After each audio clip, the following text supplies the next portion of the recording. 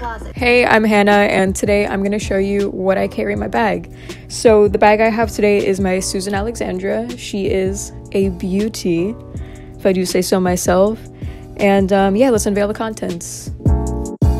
Just a quick disclaimer, my nails broke. Aww. I know. They used to be really cute, and just bear with me because I know I'm going to be like showing my stuff and it's not going to look very nice.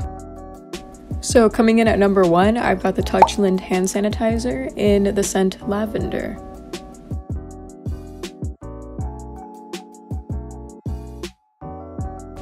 Then I've got this little zip-up pouch from Blue Q. I highly recommend this brand. It is 100% made out of recycled materials.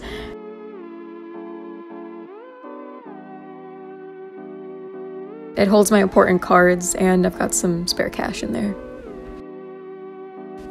I am stacking with those dollar bills. This one's pretty simple. I always carry a scrunchie, you know, just in case if I need to pick my hair up. And of course, my mask. This one I think I got off of Etsy. It is adjustable and reusable. So you can just put this in the wash, and I love the color. It's baby pink.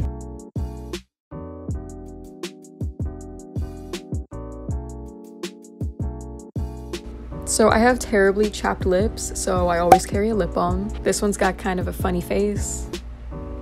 And these are my house keys.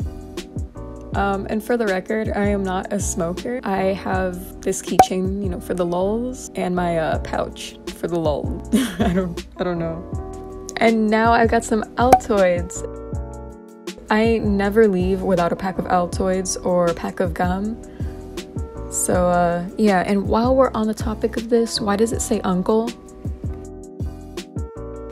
And of course, I've got my iPhone. She is an iPhone 10.